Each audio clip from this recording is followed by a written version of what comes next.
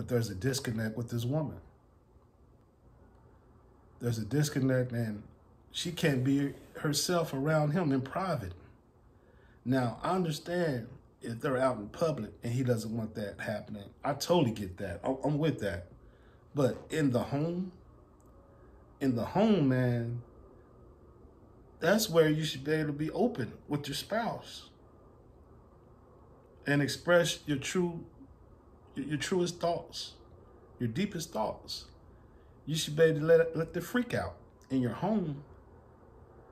I thought that's what brothers wanted, you know, a freak in the bed and the lady in the light. But obviously he didn't want that. But I think that was something he was dealing with internally to keep up a facade, to keep up an image, not only with people outside the home, but even with her, that just was not real. It wasn't true. And it wasn't his reality of who he really was.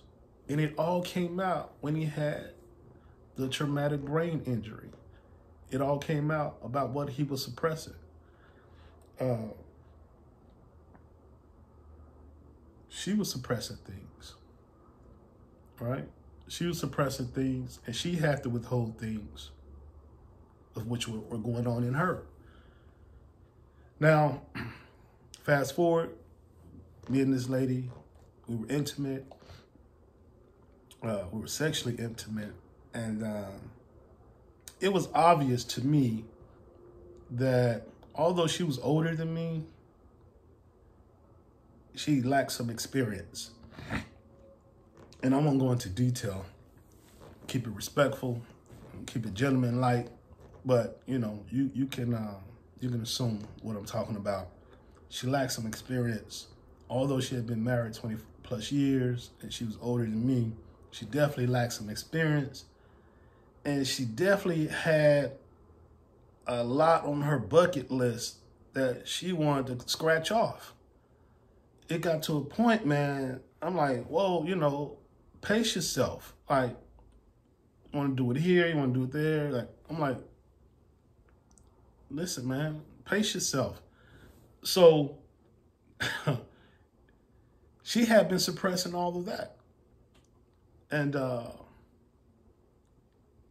so many of us are in that situation, man, where we are living a lie. And that's why I can't judge her or him, because so many of us are in that situation. And I'll be honest, man, my first marriage, I was in that situation. I would be one way with her, and I would be another way with my fellas. And when that relationship ended, man, I told myself, I said, man,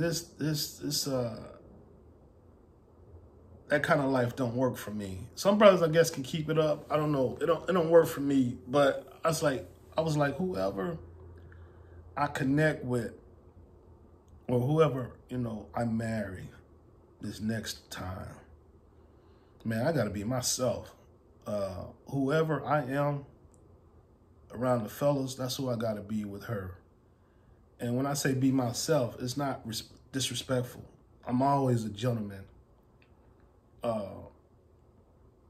But I got to be with the woman who's confident, who understands me, who knows me, and who's secure within herself, who's not easily, you know, offended or got thin skin.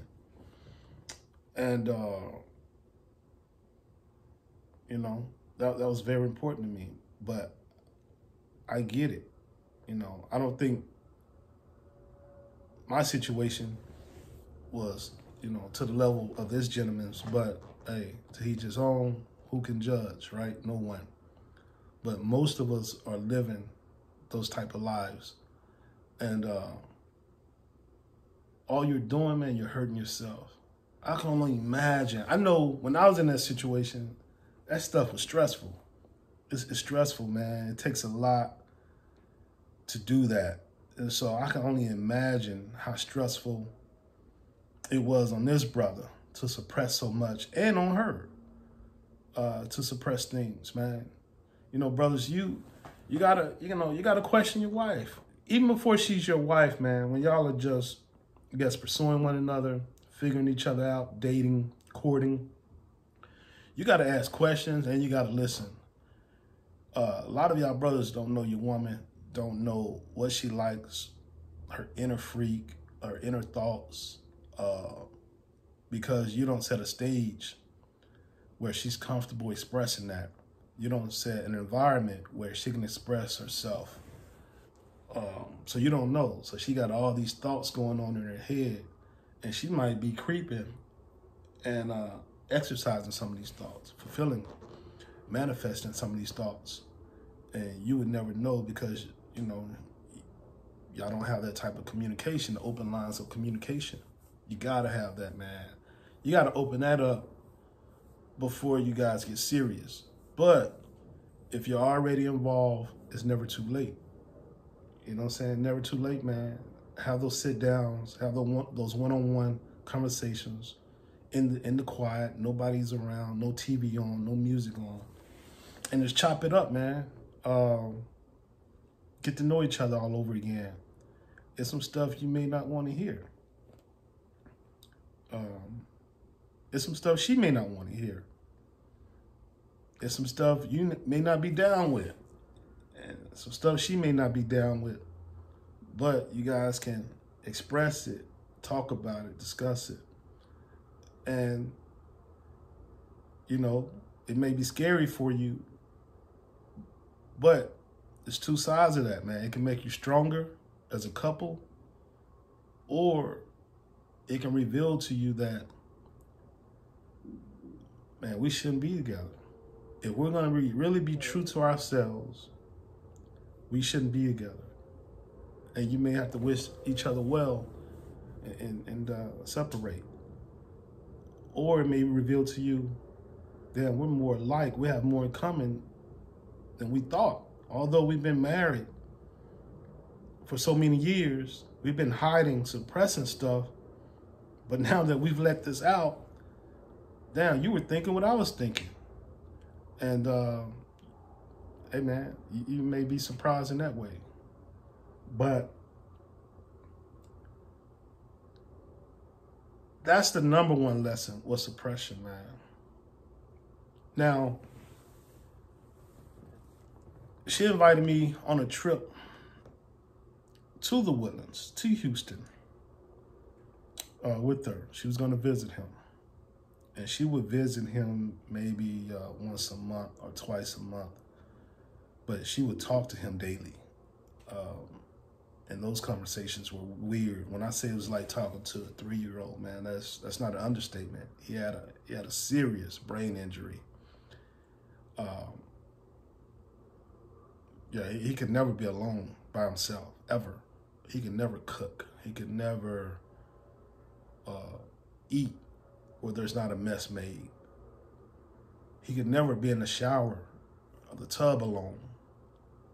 He could never be in the bathroom alone or in the kitchen alone. Yeah, it was traumatic, man. He had to learn how to walk again. It was traumatic. So anyway, I said, yeah, I'll go, because she wanted me to go with her. So I said, I'll go. And maybe I was wrong, guys. You know, let me know in the comments. Maybe I was wrong. This is over 12 years ago. But anyway, so I went. And I stayed at the hotel. Well, we stayed in the hotel, and she would go visit him during the day and spend hours, man. I would go shop, you know, or hang out at a bar, sports bar, you know, just hang out, do my thing, maybe drive down to Houston, you know, make my rounds. But one night, we get a call in the middle of the night, and it's the center, the rehabilitation center, and they're having problems with him. He won't do something they're trying to get him to do. I can't remember what it was, but he's fighting them. He's fighting the staff. Like I said, this is a big guy, but now he has no filter. He has no ego, so he can go hard, man. So they call her, they put him on the phone with her, and the way she had to talk to him, man, was heartbreaking.